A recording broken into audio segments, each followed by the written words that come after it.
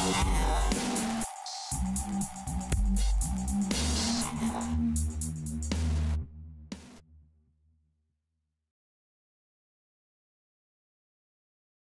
next winner of the Award of Distinction for the Hybrid Arts category in 2011 was Christin Lahr.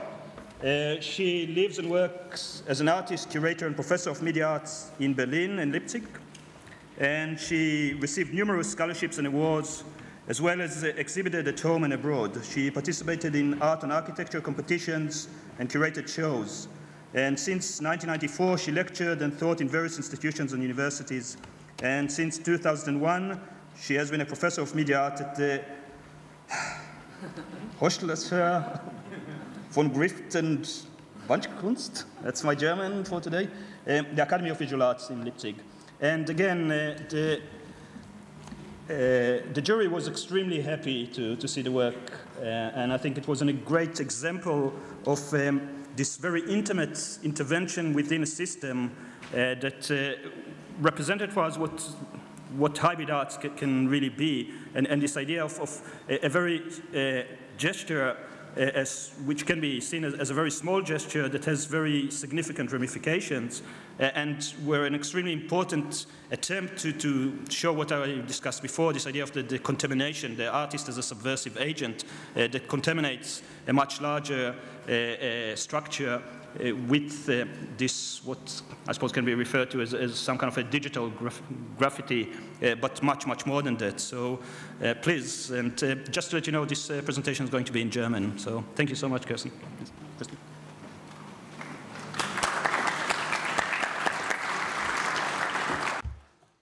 Well, good afternoon.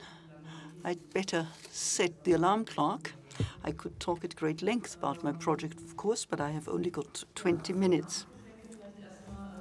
Machtgeschenke, that's the title of my project, Make a Gift. It investigates giving gifts in a society of profit maximization, focused on expansion, a society that has lost its values. So my project Machtgeschenke uses the old medium of giving and transmitting money. Accounts are strictly controlled, at least the flow of money is controlled. It is possible to transmit money without any restrictions. Accounts are always open and ready to receive transmissions. There are no filter systems, no firewalls for transmitting money. And I don't know any accounts that have been closed because there was too much money on them. So money always finds its way without any resistance. Information accompanying money, meaning the purpose of a gift, are independent of the amount transmitted. You can decide. So transmitting money make it possible to express ideas and to set a signal. Of course, there are many ways of using this approach. Let me just give you a few examples. You can donate regularly. You can earmark donations. You can also use these donations or gifts as a form of protest. And even the weakest impulse is immediately noticeable. It triggers off further transactions. It needs to be accounted, transferred, passed on, and it will automatically be recorded in all the accounts and books and is then documented. For tax purposes, you have to keep documents for 10 years.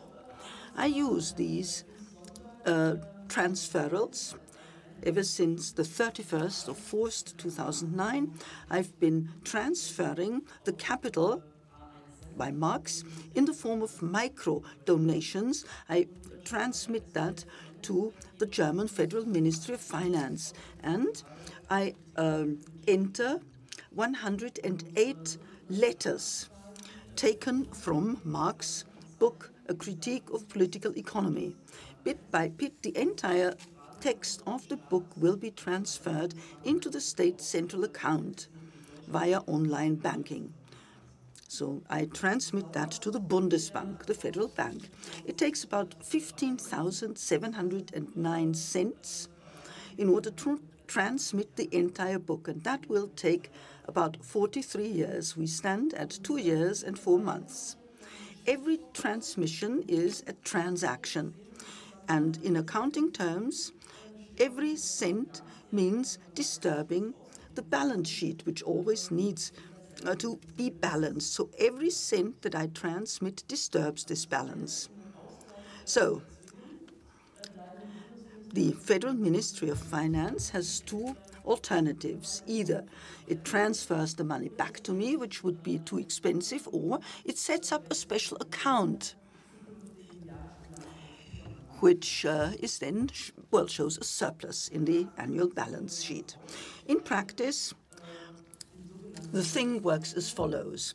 I use transparent paper, and I delete or cross out letters without damaging the original text.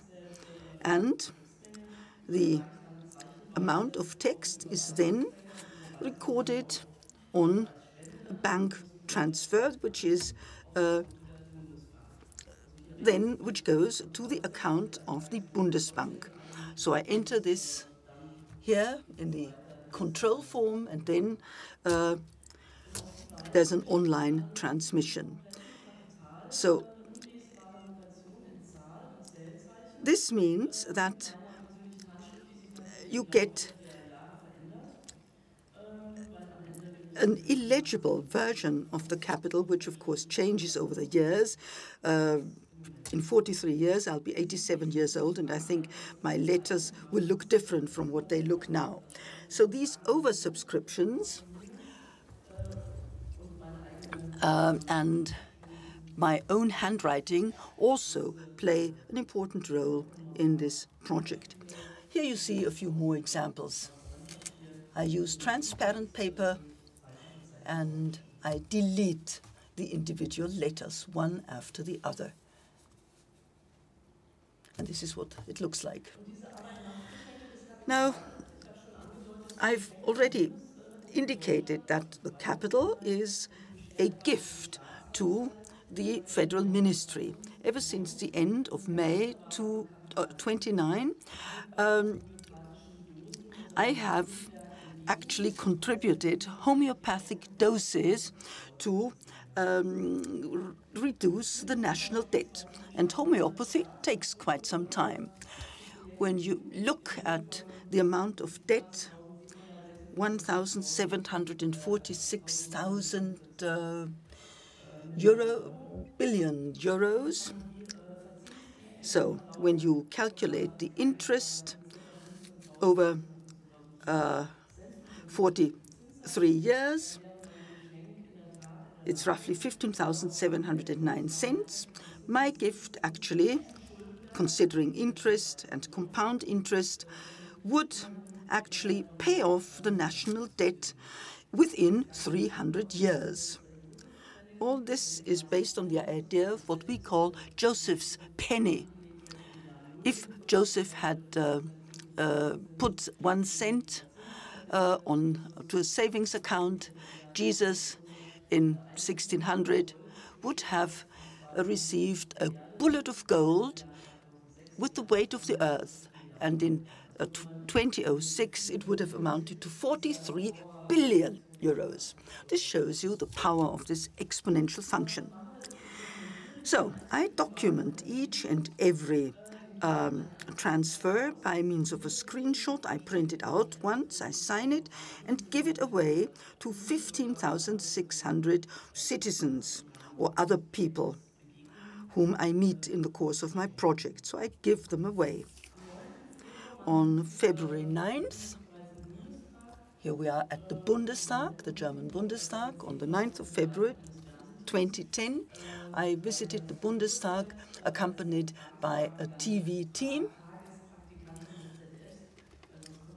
And I actually worked as an intern for German television. I distributed cents there, gave my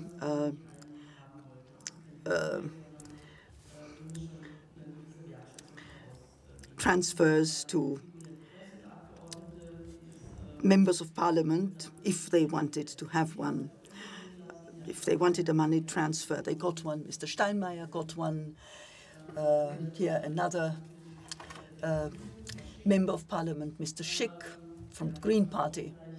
You may know this gentleman, Christian Ströbele, Thomas de Maizière, Mrs. Zypris, Mr. Rössler, he didn't want a money transfer. Mr. Brüderle took one. And what looks like Momo and the grey gentleman are our members of parliament on their way to the Bundestag.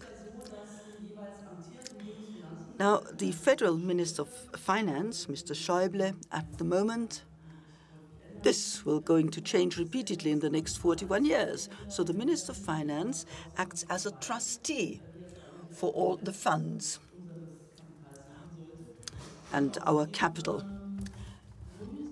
And for this reason, on the 8th of February, it was 9 months after the first money transfer, again accompanied by a TV team, I tried to get entry to the Federal Ministry of Finance to inform the minister about my donation, my gift to the federal government, and to inform him that he has to take care of the capital. It's not allowed to spend it to reduce the national debt. Rather, it has to be invested at a profit. Now, what happened is the capital produced administrative costs of about €1. Originally, now I have a file number, and it's easier now to transfer the money. I can book it as a donation. Now, I tried to get into the ministry. I had not announced my visit. I joined other people, but that didn't work. So I had to leave the ministry. But then I handed a letter to Mr. Schäuble, and I also gave him a money transfer, because he was the first Minister of Finance who had to take care of this project. So he got money transfer number 1 from the capital, a critique of political economy. So this gives you an idea of what my project looks like, the making of capital, or Machtgeschenke. I'd like to show you a video, an excerpt from a TV program, 2 minutes, which gives you an idea of what happened. So it's a documentation about my work,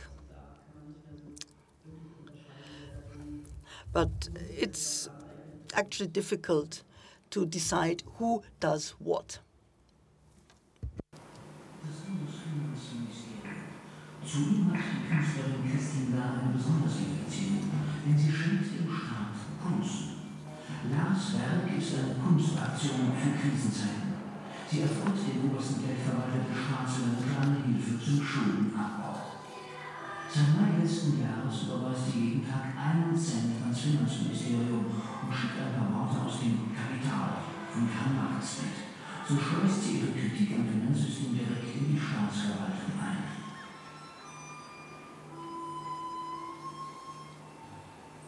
Etwa 157 € werden das bis 2052 sein, bei 1 oder 8 Zeichen Tag für Tag.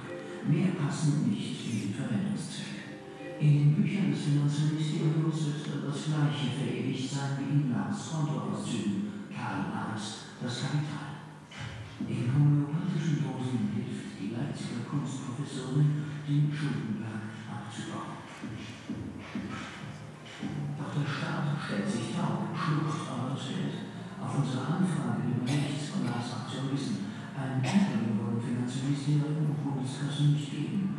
Dort überweist man den täglichen Cent. Man lässt uns wissen, man wolle an solcher Kunst nicht mitwirken. Doch ob Ministerium und Bundeskasse wollen oder nicht, sie machen mit. Land ihre Verwaltungsstrukturen, in denen ihr täglicher Cent verschwindet. Guten Tag, ich würde eine Frage.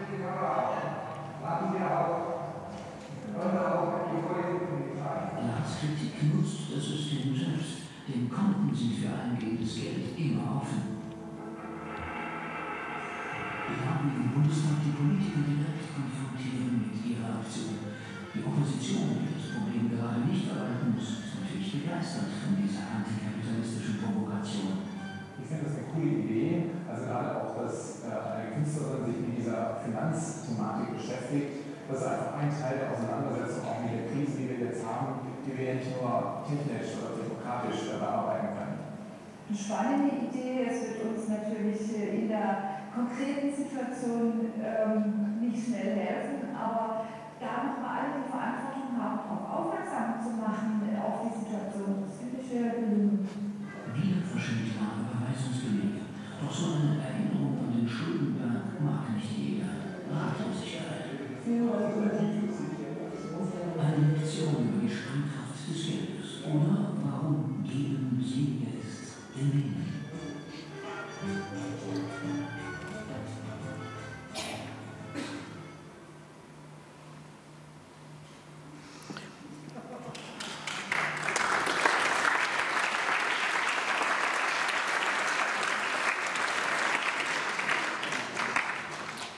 Ja, das war so ein kleines Beispiel, was dann so... Well, this was an example showing you what happens.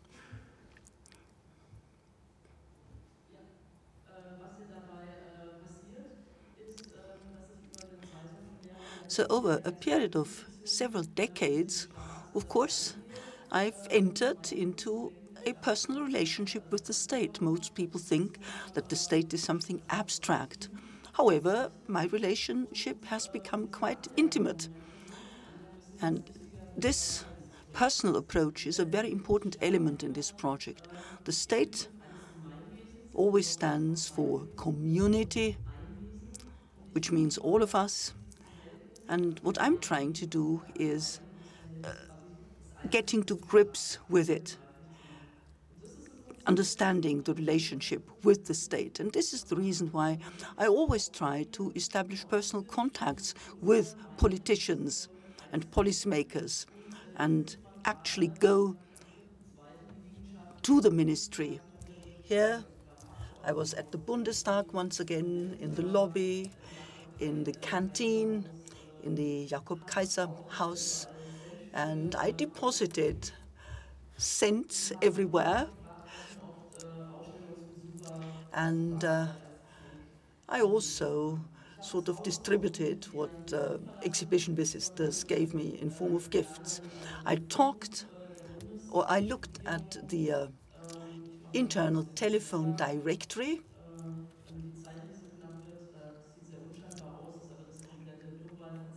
Here you have a list of all the phone numbers of my interlocutors, the members of parliament. I got that as a gift. Very briefly, perhaps an example to make you understand what I'm doing. I regularly have exhibitions demonstrating the activities which are invisible. That is to say, I try to get embedded in local structures. I participate in local events. I ask important people to let me chair the meeting, so to speak, for the duration of the exhibition. I then present my artistic activities and then hand over the chair back to the original person. Taking over a chair is not always easy. It means a lengthy process of communication. It's always the chair of a CEO, a throne, if you want, which has a symbolic value. But at the same time, it's just an object. But at the same time, it's also something intimate. So whenever I succeed to take over the chair for a certain period of time, I feel this is a gift. And I then, of course, express my thanks at the end of the exhibition. I've added value to the chair through my artistic activity, and I also take a picture, a photograph of the chair. An example, the Folkwang Museum, the Transmediale. I took over the chair of the Director General. Here we see the exhibition hall. The Folkwang Museum was where I got the chair of David Chipperfield, the chair of the curator for contemporary art. Here we are in Geneva, where I got a table, a desk from the Société Sociale, a furniture business owned by a private banker originally. And the Société Sociale was sponsored by IKEA. It's headed by the Protestant Church, and it helps socially deprived people. I took over that chair. Then I was once again at the Folkwang Museum. How much time have I left? 1 minute? Great. So very briefly, the chair at Linz. The mayor of Linz was kind enough to leave me his chair. So for the remainder of the Ars Electronica, you can see me at his desk, in his chair. Here you can see the mayor giving me his chair. The chair travels through the city, and whoever wants to come and visit me, I'll be happy to receive you. This is what it looks like. And you can imagine what it's going to look like when I sit there. So thank you very much.